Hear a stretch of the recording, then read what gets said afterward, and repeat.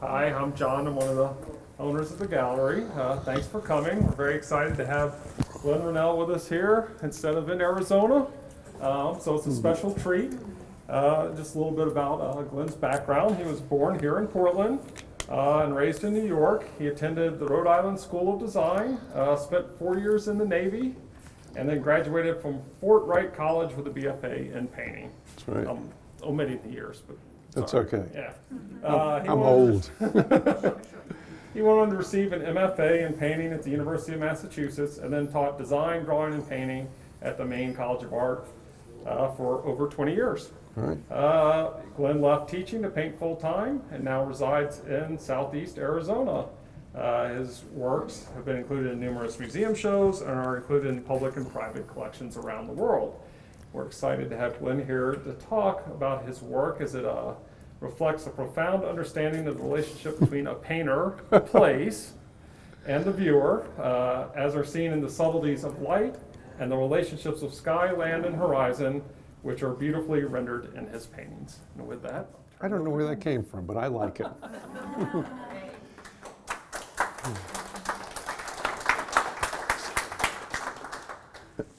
So I want to talk about sort of where these paintings came from as far as the color.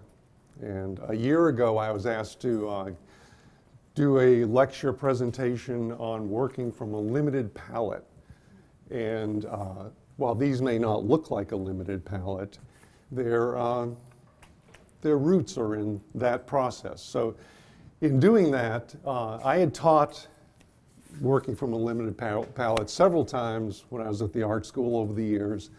Some successful, some not so successful. But it was a way to structure part of a semester that gave me a handle and gave the students a handle.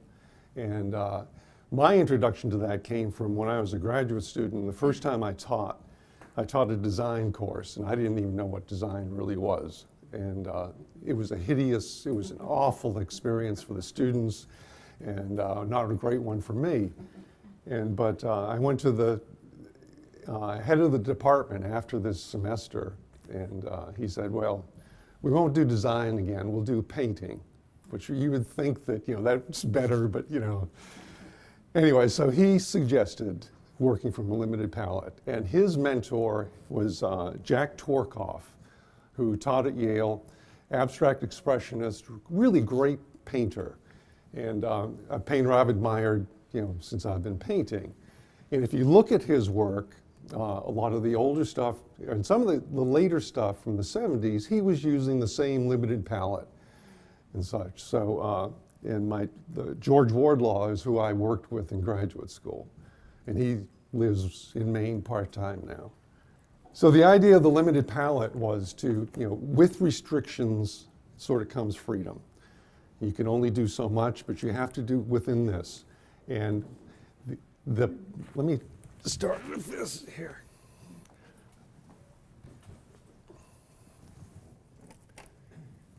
Don't touch the glass. Look at this and pass it back.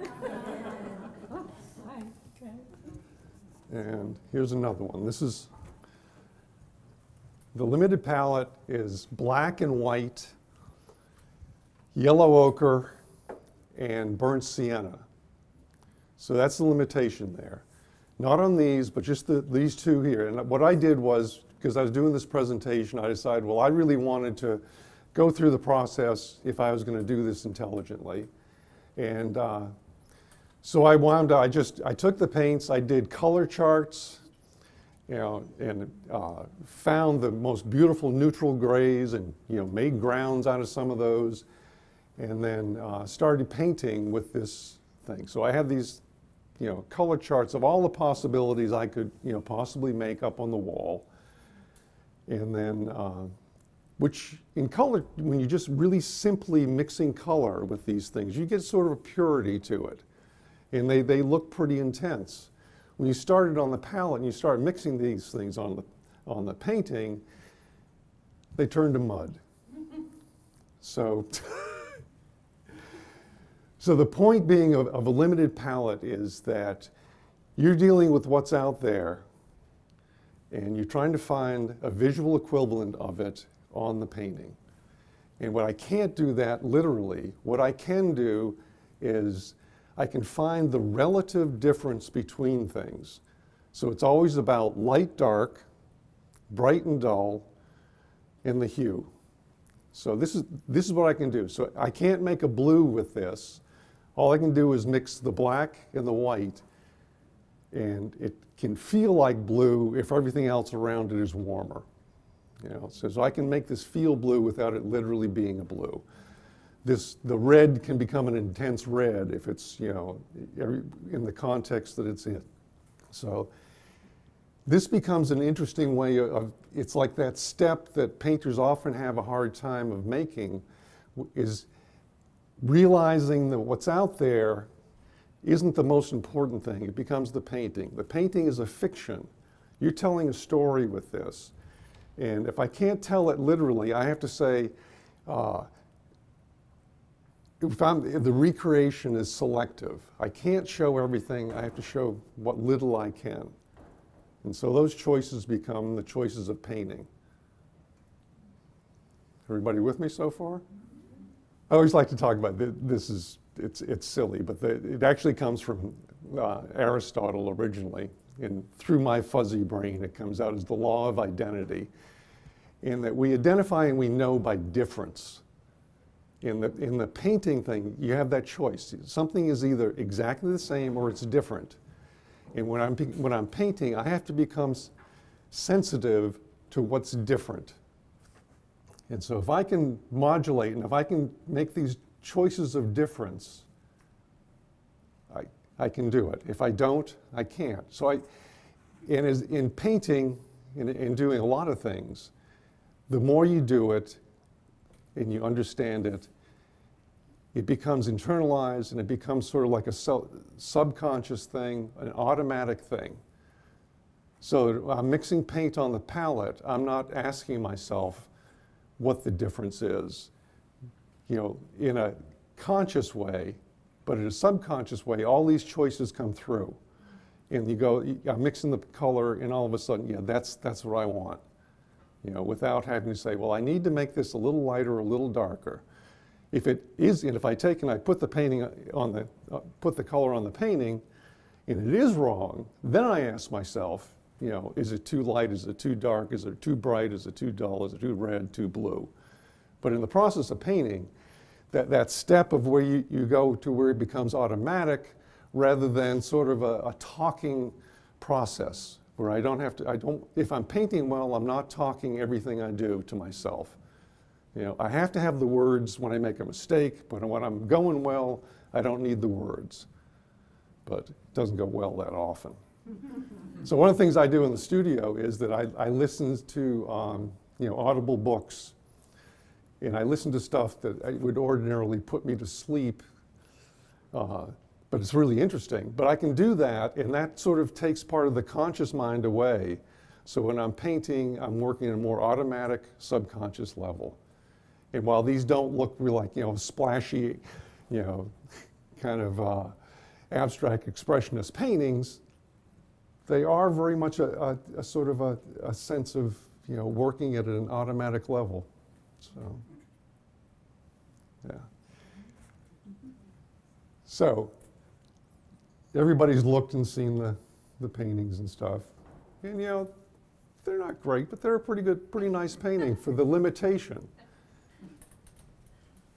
So what I did was when I started working on these, and when I did the limited color thing, I did 25 paper paintings like that and put them up on a grid as I was doing on the studio wall. And it looked really great, you know. And so it was that felt like a real, you know, presentation. But it gave me what happened was that they became clearer and clearer as I went along. I was able to take and I like working in a very narrow value range. And my paintings, when they're really bad, they're beautiful to me because I love this sort of mud. You know, I think when I'm doing it, this little bit of difference there, I go, wow, that's amazing. Anybody else, a normal human being looks at it and goes, what are you kidding me? There's nothing there. So but when my paintings are bad, they're too much the same. When they're good, you get that range of difference. I still like generally a narrower value range, and I like to keep a complexion to the painting and that sort of thing. But it's not, whatever. So when I started painting these, it was a process of how clear can I start to make colors with a little bit broader palette. So on my general palette, I used to have like 18 colors out there. And, you know, because they're pretty, and I use them, and I get all these subtle differences and everything. So I narrowed it down to 6 to 8 colors. And I wouldn't put them out all at once like you're supposed to, you know, when you start a painting. I just put out a color as I thought I absolutely needed it, and then would try to not put out something else. So that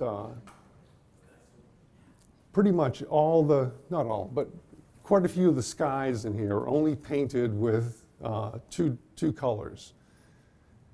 You know, so it would be, on some of them, it would be a light yellow and a violet. You know, like a Naples yellow light. And that would give me a sense of, actually that's, this one, which nobody can see, is a good example of that.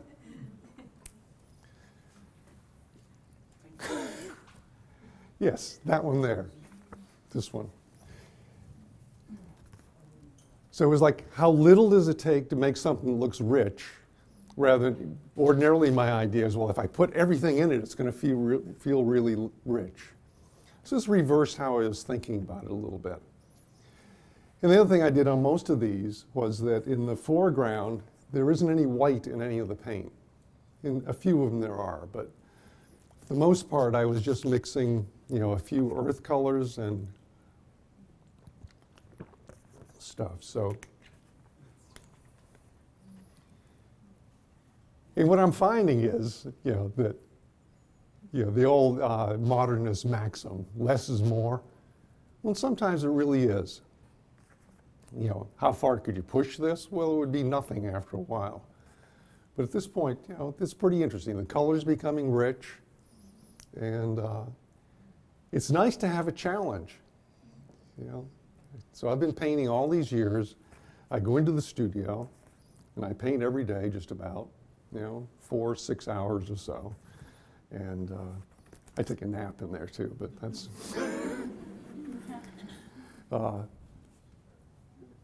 and so I'm 70 now, I'm going to be 71 in a couple weeks. It's really exciting painting for me. And I think that's one of the things we sometimes forget. You know, you look at this, well, that looks like Glenn's work. He just does the same thing, everything for the, you know, 30 years. But for the person doing it, small differences become very exciting, very engaging, and you feel like, you know, you're really alive, and you're pushing, and you are, you know. So it's been one of the really great benefits of leaving teaching when I did, was that you know, teaching was wonderful. I learned so much from the students, from the other faculty and all that. It was, you know, more art education for me happened when I was teaching than it did when I was in school. But now it's been a really wonderful experience, having that kind of time and working in that sort of focus. So Lori is here. Lori Tremblay, and she has an article this in the Maine Arts Journal, the fall issue, and about her work and stuff, and it's really interesting. And she and I have shared a quote that I really love, and it's this is from T.S. Eliot, and it's, "Poetry communicates before it's understood." And I think that that's something we should keep in mind when we're looking at art. You know, it's that sort of, you look at, you see, you know it, and it says something to you. It makes your life richer, you know, and then you can really think about it. But it's that wonderful thing that comes over you that's, I think, we share as human beings.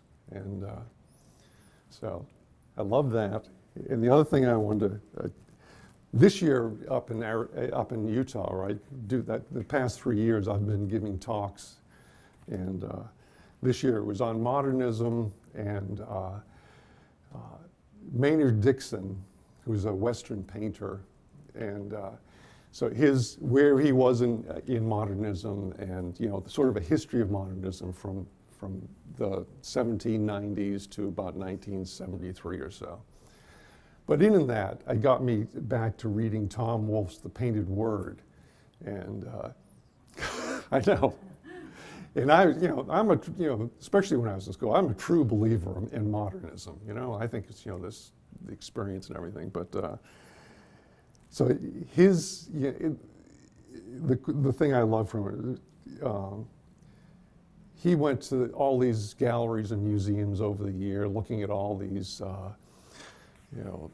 big abstract paintings, the Motherwells and all this sort of stuff. And he was waiting for the aha moment, where you go, I get it.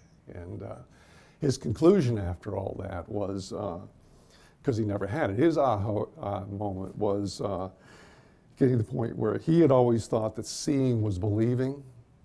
And then he finally realized for him, you had to be a believer to see. Believing was seeing in art. And there's always I think in contemporary work now, that's the same sort of thing.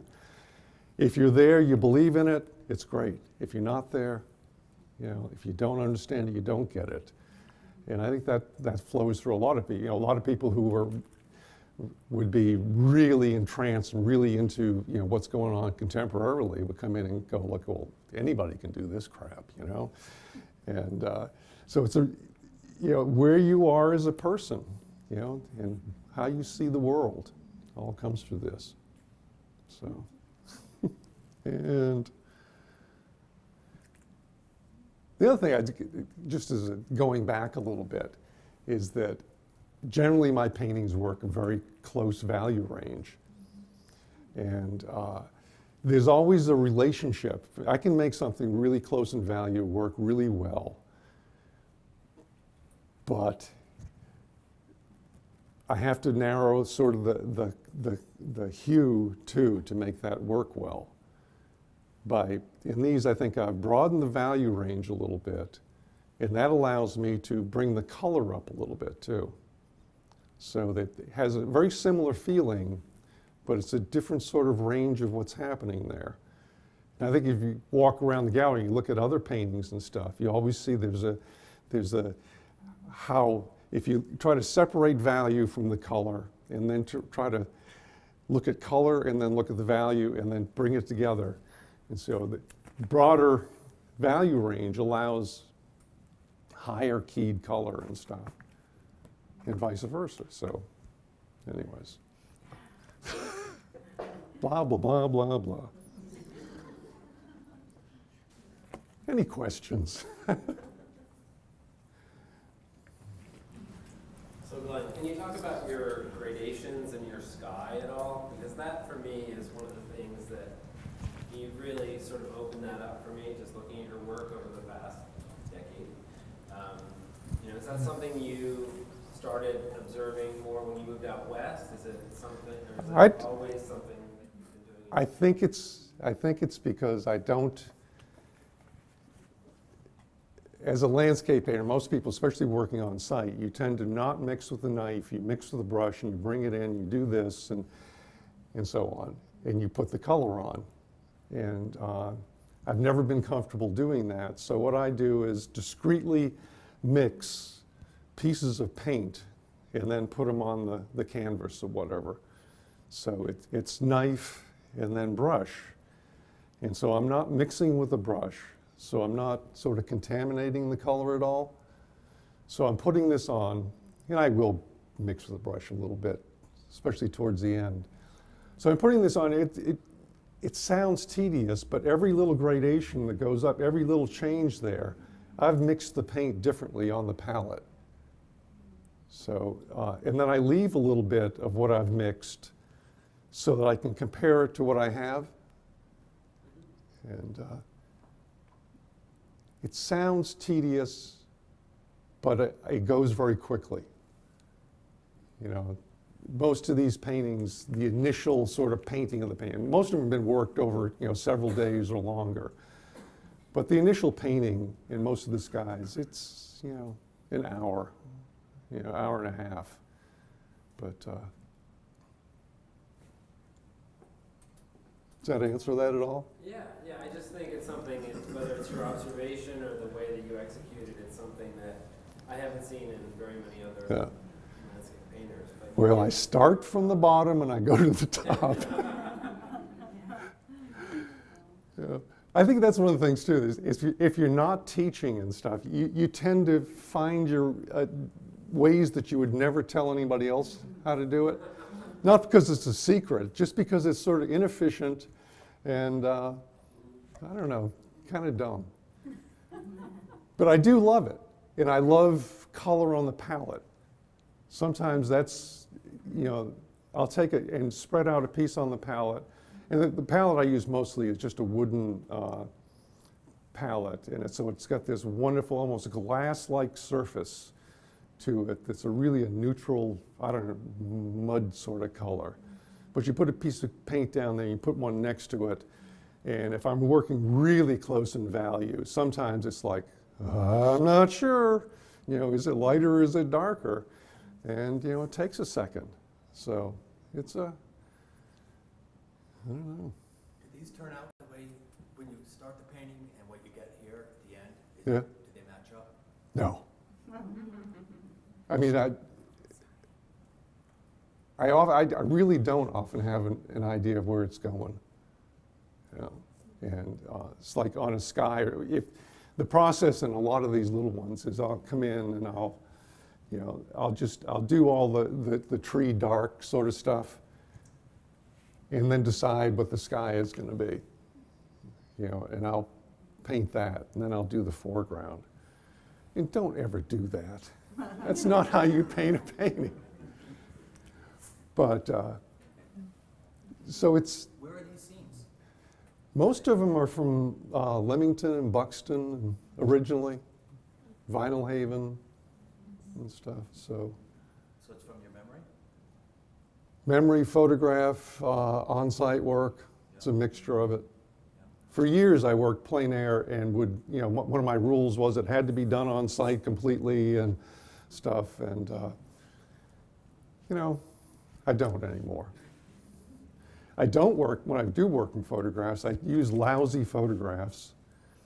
Oftentimes I'll paint them, I'll print them on plain paper, and I won't, you know, have them close to the painting. Because one of the problems with photography is that the camera selects all. And you can get seduced into painting what the photograph saw and not what you saw. So that idea of selective recreation, you better, a photograph is, you know, it's not how we really see. You know, if I'm looking out there, I think I see everything in focus, but I don't. I see like one thing. And so I've got to keep moving as I paint to paint. And, you know, and we're binocular. You know, so even if I step over here, it's a completely different view than if I'm here. And if I'm making a painting and I'm outside and I'm moving around, I'm painting and I'm moving here and I'm stepping back, I'm stepping over. Yeah, and the camera doesn't do that. And so when I do use a photograph, I have to sort of be very aware that it's a photograph. You know, because it's pretty, it's nice. I could copy that, you know. And I do keep in my mind that a painting is a fiction. I'm really trying to tell, you know, or make a piece of poetry, sort of, rather than tell you everything I know. It's just one little glimpse. Yes, Priscilla. Well, hearing you speak while I'm sitting here and just absorbing these, it's very moving to me. And I do not want ever again to hear you say anything about anything being stupid, because this is profound work. And so I'm saying this as a non-painter, right? These are slow pieces. And by slow, I mean that you look and more emerges. Yeah.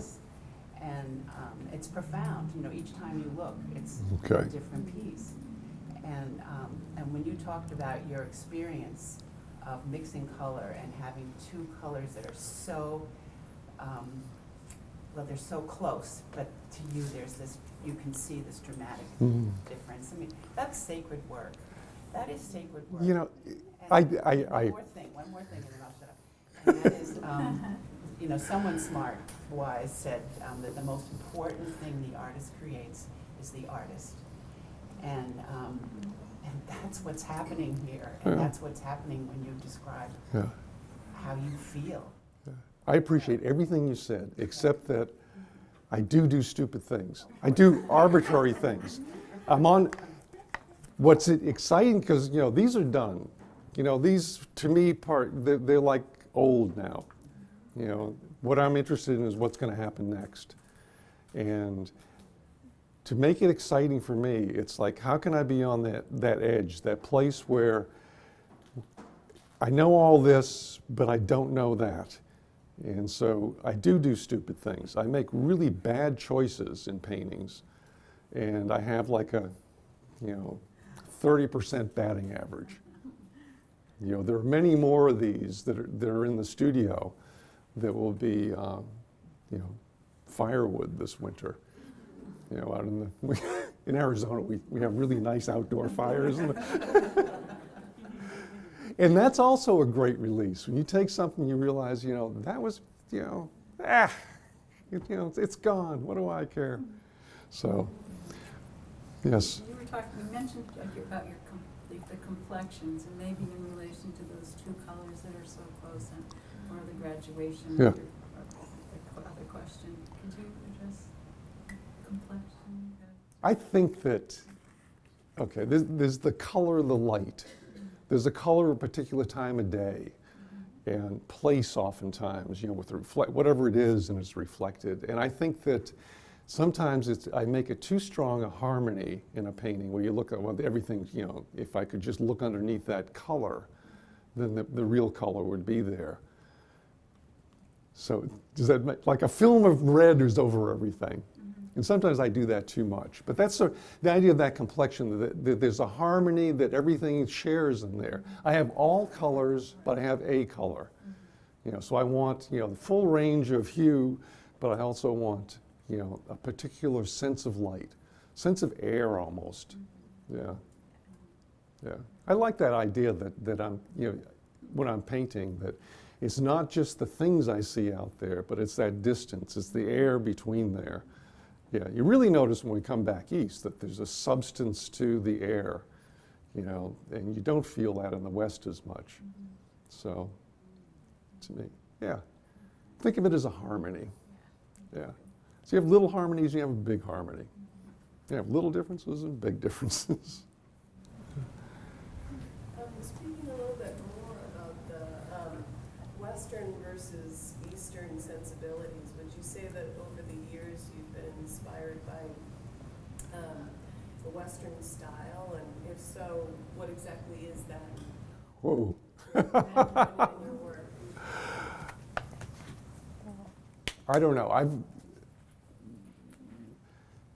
I've come in being out in Arizona, I've come in contact with a lot of painters from the West, and who are really good. Most of them come from a commercial background, who they were, you know, illustrators and stuff, and then decided to become painters. And I come from the fine arts background, and I'm a noodler, and, you know, I just want to get this thing all going, and I don't have any deadlines, and I'm just going to, you know, work in this. And they take a very much more practical look at it, and are very efficient in paintings. I'm not an efficient painter at all. You know, I struggle in every, you know, thing I do, and they have this ability because they worked under deadlines, they worked under, you know, things that were meant for reproduction and sort of stuff, so that they have those sort of skills which are very different. I don't know. I really don't know the difference, because I sort of just do what I want to do. Well, I notice sometimes clients who live out west, they'll be especially Oh, There was a link there. I don't know. Maybe it's the sky.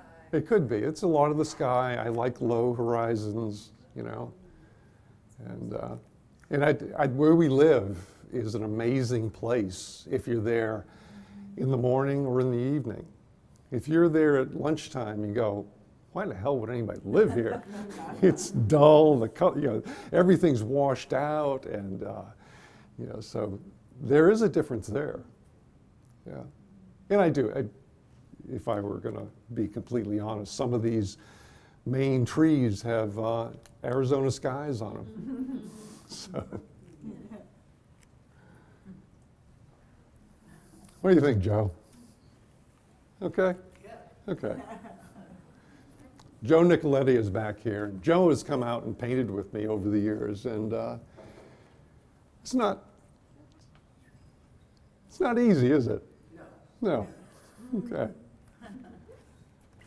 Yes? I wanted to ask you about the drawing in relation to your painting. Okay. You've been talking about working with very close value relationships Yeah.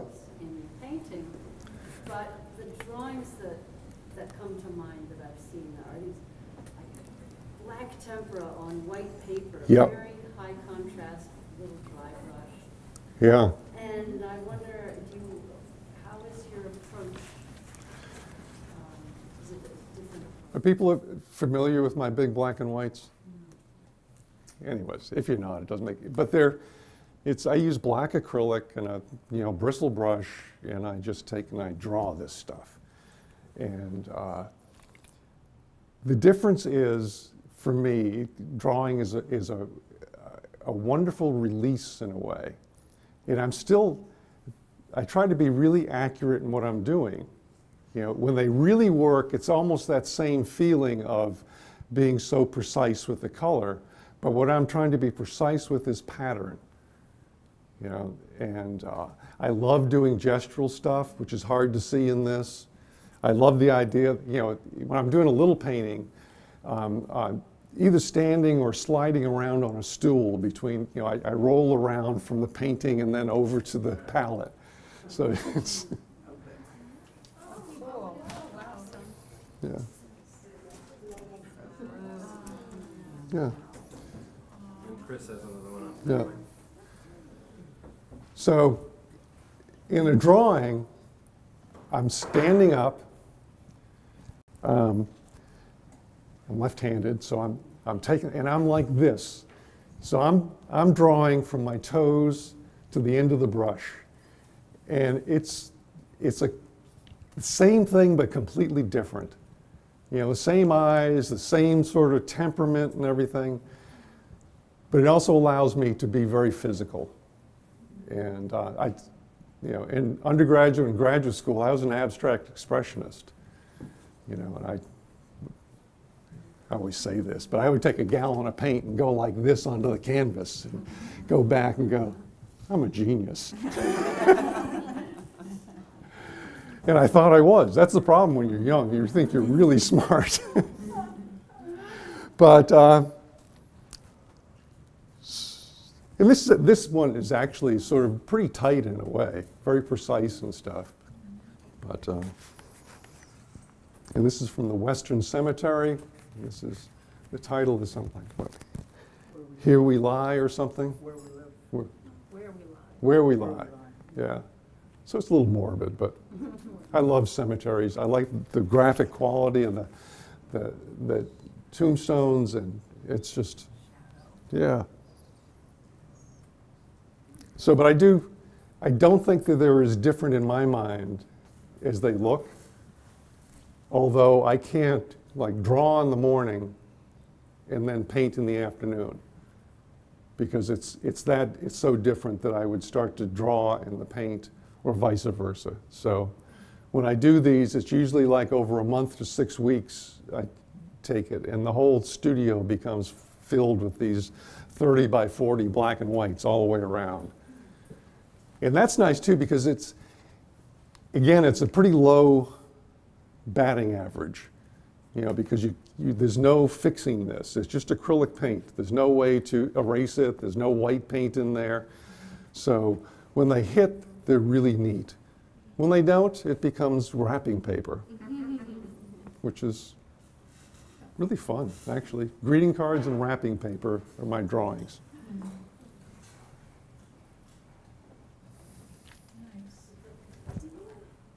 No, go ahead. Do you ever use like I don't know, an underpainting, or do you just like that freshness of the canvas? No, I can't paint on white. Yeah, so what color do you usually Anything. make it like a, Some you can feel like the red there. I'm not sure that was what was there, but I would do, and I do up panels. These are all on 1/2-inch Baltic birch plywood, and then I've gessoed everything, and then the face of it gets 3 or 4 coats, and then, so it's pretty stable, I think. But, so I'll just, sometimes at the end of the day, if the paint is interesting on the palette, I'll put it on the ground with that. Other times I'll go through and just take like red oxide and something else to dull it a little bit and put it on there and wipe it off and stuff. So, but then it gives me like this little file thing where I go through and I'll be thinking of a painting and these things be all different. I'll just pick out one and start it. So. you have it all pre-done and ready for when you Yeah. do your next one? Yeah. So all the ground things, and it's generally I use an oil. It'll be an oil Brown, not acrylic. oil color Yeah. rather than acrylic, Yeah. but. Nice. I can see that coming through us.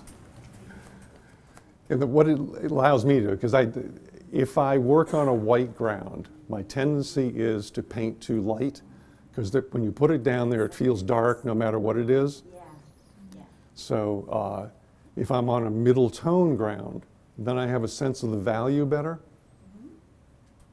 And going back to when I would teach limited palette, the first couple things were all black and white, but what I would do is have people do middle tone gray grounds, and then do 2 of them and do the same painting, but on the one painting, the ground was the darkest dark, and on the other painting, the ground was the lightest light. And so that you would come away with the understanding that the relative difference is what made it. I didn't need a full range of value to get a sense of light or a sense of light to dark. Yeah. And I think people sometimes confuse sort of value range with light. If it's strong in value, it's a sense of light, and it's not. It could be, but it's generally not. Yes, Lori. More of a comment. I can't hear you. Speak up. So I have a comment with a question at the end. Okay. So one of the things I've always really responded to in your work is your sense of atmosphere and that feeling, or a sense of the air feels clean. Yeah. In your work, like after it rains. Okay. You have that washed air feeling. And I do always appreciate the way you balance the sky with the land and where that horizon falls. I think creates a really interesting tension in your work. And that combined with that clean, washed air feeling, it makes this beautiful, like the harmony you were talking about. Okay. And when you were talking about your drawing and how you're drawing from the tip of your toe to the end of your brush, I'm wondering if when you're painting and you're finding that place of harmony, do you have a feeling in your body that's responding to the painting? Like, is there a kinesthetic relationship that happens? I think so. I don't know if I would explain it that way. Yeah, but very soon in the painting, I have an idea of where it's going to go. I don't know exactly, but I do have that sense of how wide the value range is going to be and what color overall that sense is going to be. Yeah. And sometimes it's a complete surprise, though. So I'm always open to things happening, and they do. Yeah. So.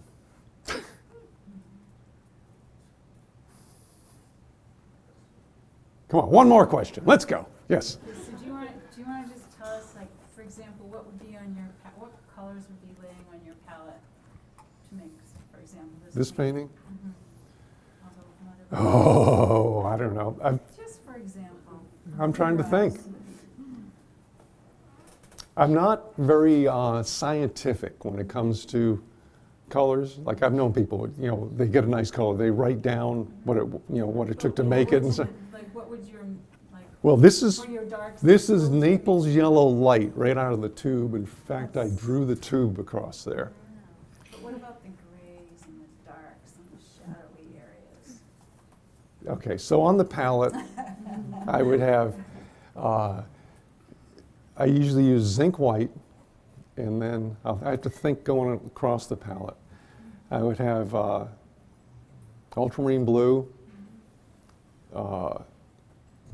maybe a cerulean, depending on if I need it. I don't think that has it, but then I change out violets all the time. For a while, I was in love with ultramarine violet, which is a very weak color, but you can make these really subtle little differences with it.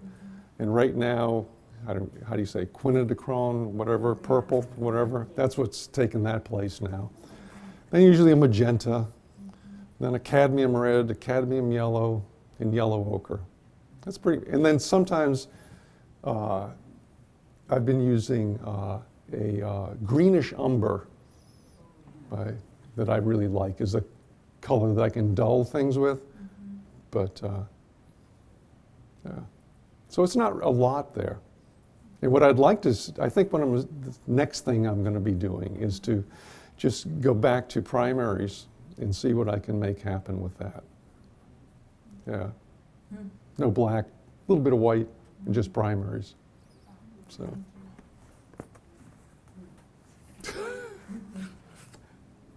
You never know.